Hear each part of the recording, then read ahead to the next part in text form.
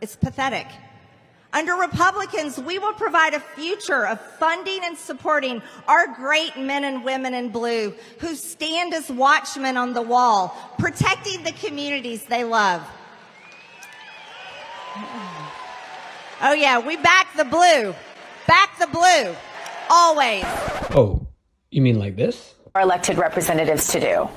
And you're doing a great job speaking exactly how most Americans think and feel. What we should be asking the Department of Justice is, when are you going to stop this political persecution? And we should demand it. And the way to get that done is if they refuse to stop going after, pretrial January 6th defendants and persecuting them, if they won't stop going after parents trying to hold their school boards accountable, if they won't stop this ridiculous witch hunt on President Trump and his former administration and staff and supporters, then what has to happen is, in a Republican majority, we have to defund and make cuts in the Department of Justice. Under Republicans, we will provide a future of funding and supporting our great men and women in blue.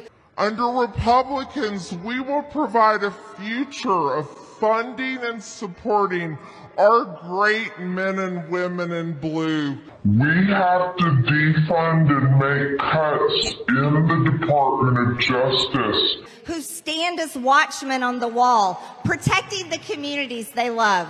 Oh yeah, we back the blue. Back the blue. And we can do that on how many employees they're allowed to have. We can say that funds can only go towards prosecution of sex trafficking or human trafficking or drugs coming across our state lines, or different crimes like that, serious crimes, and then completely cut out of their budget the ability to persecute Republicans, basically, or persecute people that they just don't like because it's politically expedient. And that's the type of Republican Party that needs to understand the way to do things. And that's the type of Republican Party I am demanding our party to be when we take back the House. We need to have courage. We need to be fearless, and we cannot hold back. No one can afford to allow the left to continue the path that they've gone down, because this is the path that leads to direct and intense communism, and they've already shown us. And this is what I love about self-proclaimed constitutionals like Marjorie Taylor Greene, is that when they're actually pressed, they have zero clue what they're talking about.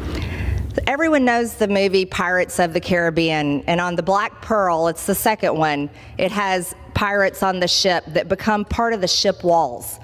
Effectively, that's what H.R. 302 is doing.